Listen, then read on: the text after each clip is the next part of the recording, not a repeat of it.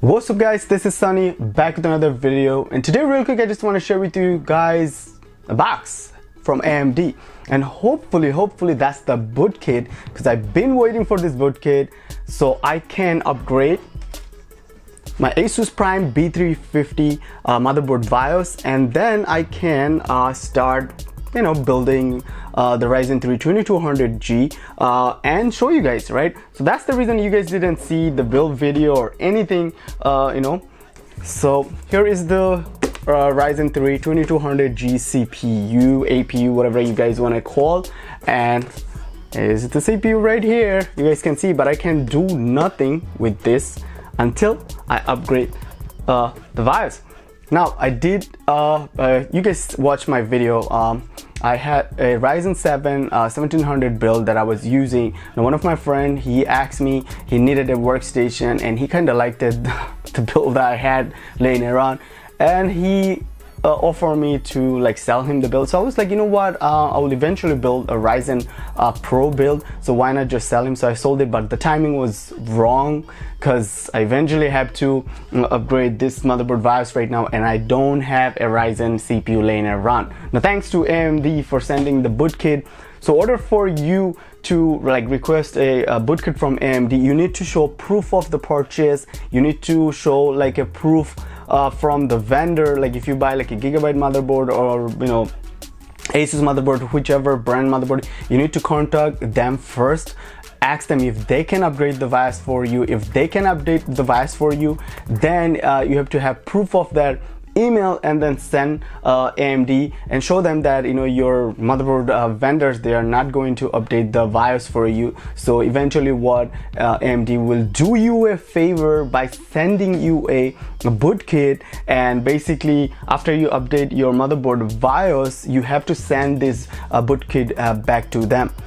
Now guys, if you guys want to see how to update the BIOS, the process and stuff, give this video big thumbs up, and also subscribe, and also stay tuned for the build video for the Ryzen 3 2200G.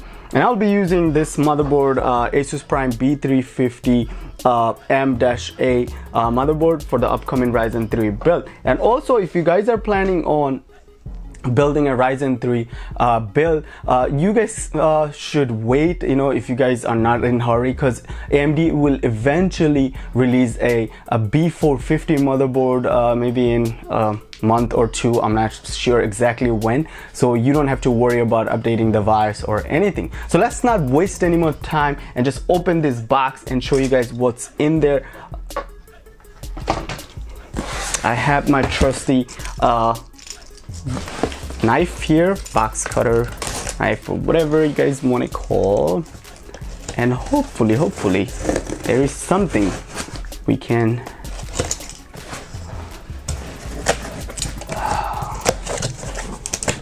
all right, and let's see.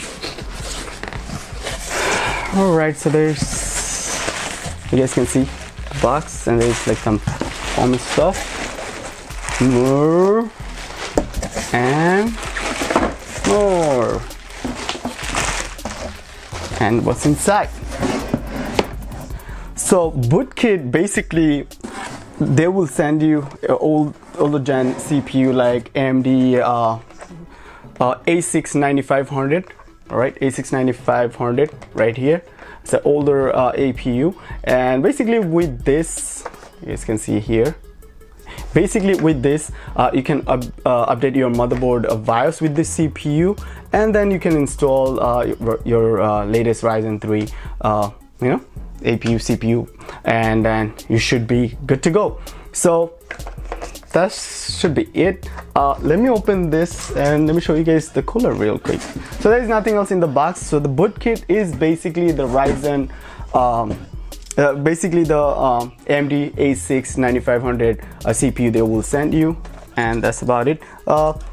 I believe this CPU goes for around $59 in Newegg. So if you don't want to wait for AMD to send you, what you could do, you can order one and you can update for yourself. Now I might order AMD A6 9500 CPU for myself just to have it, because of the upcoming Ryzen Pro coming, you might need this CPU again to update the BIOS if you don't have a Ryzen 3 already. I don't know, maybe AMD will release the newer like X450 motherboard, but I'll just have one anyway. So let's just open. I don't want to damage it. So basically we have to send the A6 the AMD A6 9500 CPU back to AMD, but we don't have to send the cooler back.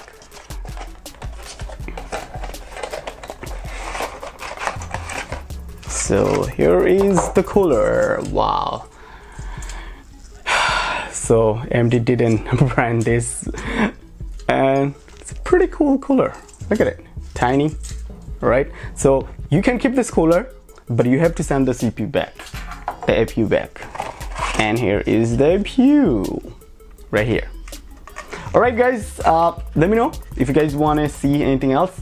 And so now I can start working on updating the BIOS and then install the Ryzen 2200G CPU after I update the BIOS, and then I can start playing around with the overclock and everything. And also I'm waiting for case I order, I believe master box from Cooler Master Box 3.1. It's a pretty nice case. So I paid $37 from Newegg.